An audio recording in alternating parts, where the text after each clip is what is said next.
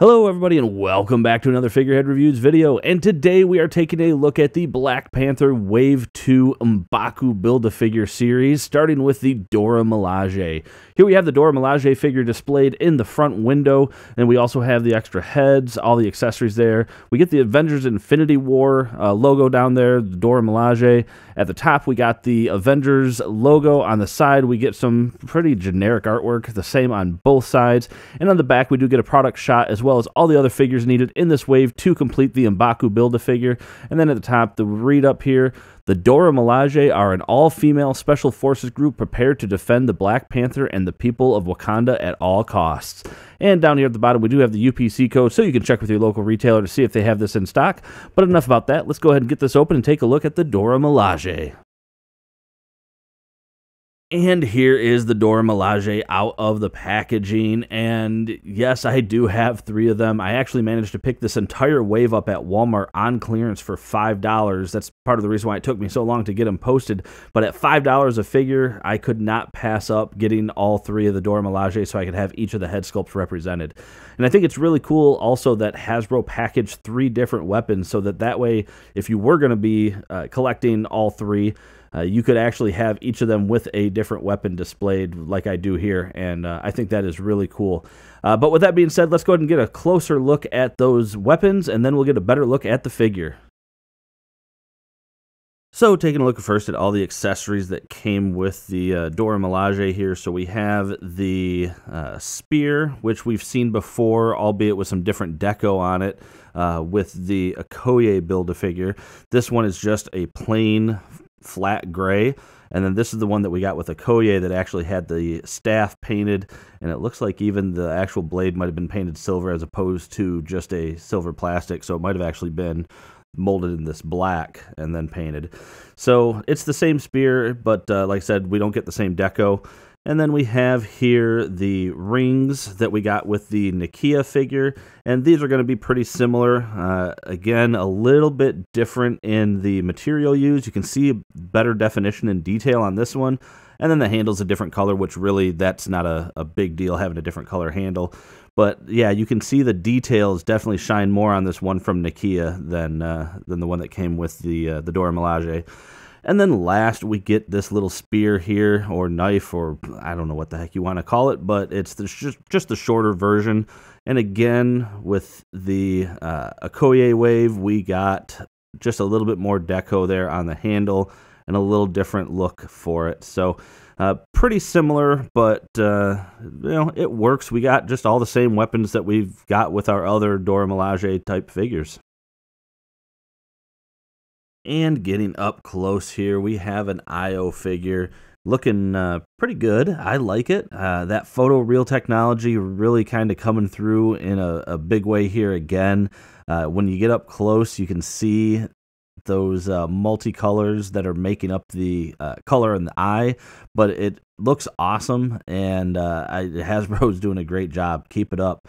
The paint on the lips look good, the eyes look good. You get a little hint of marbleizing there that you can see, and then because it is a bald character, the flashing that goes around bums me out, but for the most part, that's not too shabby. Looking at one of the other head sculpts, I don't know this character's name, but again, came out looking very good. The tattoo, oh, there we go, sorry about that. The tattoo looking really good on there. Sharply drawn, I like it. And then same thing, the eyes and the eyebrows just came out looking great, so no complaints there either. Yeah, looks good. And then last, we got this angry one, which I kind of wish the other two, at least one of the other two, had a sort of battle expression, but we get another tattoo, and you can see a little bit of that marbleizing again. Don't have any flashing, or as bad of flashing. You can see it there at the top of the head, but on the side, it wasn't that bad. Yeah, that's actually, yeah, no flashing on that one either. So looks like just on that IO figure, the flashing's kind of bad. But the teeth look good. The head looks good. And yeah, the paint on the lips coming out again. You can see how that photoreal technology is used to just give it that realistic flesh tone. So very cool. Going down the rest of the figure, we have a body mold that we've seen, or at least a similar body mold that we've seen before, but very cool design there. We got the shoulder blade, or the shoulder guard rather. Nice detail going throughout. Continuing down, this one actually is only present on this one. You got a little bit of red, and I think I'll leave that. It could be battle damage, a little blood or something on her gauntlet. I think that looks pretty cool. And then we got, looks like the little Black Panther logo on the belt. Came out looking cool. Yeah, well sculpted. I like it. Let's do a quick comparison, though, to the Nakia and the Okoye. See what that body sculpt. We'll see if we can spot any differences. So side by side with Nakia here, we can see a couple of obvious differences in some of the body. So you have a different color on the neck and the shoulder. In fact, all the silver pieces are a different shade of silver on the Dora Milaje figure compared to the Nakia figure.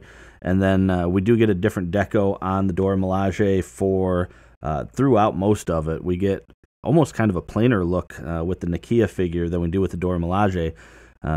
And then we get a lot more deco on the Dora Milaje leg. Well, not a lot more, but we got the stripes. Yeah, different colored boots. So very similar, but if you do end up building the army building with the Dora Milaje with Nakia figures, you might have a little bit of mismatch going on, which isn't a huge deal, but yeah, just to put that out there, they are slightly different. And taking a look at the scale, we can see the Dora Milaje figures are going to come in at just a shade under 6 inches tall, which actually gives them a pretty good height for the female characters here. But looking at the articulation, it's the same on all the head sculpts. You can turn side to side. You get a little bit of rock there just from the peg. And of course, you can look down very far and look up quite a ways as well. You do have shoulders that can go up all the way, with the exception this side is going to get stuck on that shoulder piece. They do have rotation at the elbow, single jointed elbow, and then you can rotate, and you do have a hinge there at the wrist. You do have a diaphragm joint that actually can move around pretty good, can look down that far and back actually quite a ways. Legs that can come apart, and not too bad. Kick forward pretty far, backwards not so much. You do have an upper thigh cut, double jointed knees, and then you do have a ankle rocker with ankle pivot and hinge up and down. And for a quick comparison, here is the Dora Milaje with the other two figures that share the similar body sculpt, or at least what most of us are going to display them with. So you do have Okoye there, Nakia, and then all three head sculpts for the Dora Milaje. And finally, here we have everybody displayed together that came in this wave. We have the two Black Panthers on the left, Claw, M'Baku, the Dora Milaje, Killmonger, and T'Chaka. And that about wraps it up for this review, everyone. So overall, I don't know how people feel about getting this figure. I think it's actually, of all the ways Hasbro could have done it, this was the best way to give us some additional head sculpts, so that way we could actually have what is represented in the movie, which is essentially the King's bodyguard. And I think they did a great job. We got all the different accessories. If you end up getting all three of them, or have extra Nakias, or however you go about utilizing these head sculpts, I think it is cool and could lend itself to some pretty cool scenes, whether you do something with some sort of throne room diorama type thing, or even just doing an Infinity War thing, where you have them battling some minions of Thanos or something like that. So overall, I think it was actually well executed, albeit a use of a existing body mold. But again, I think it was really well done.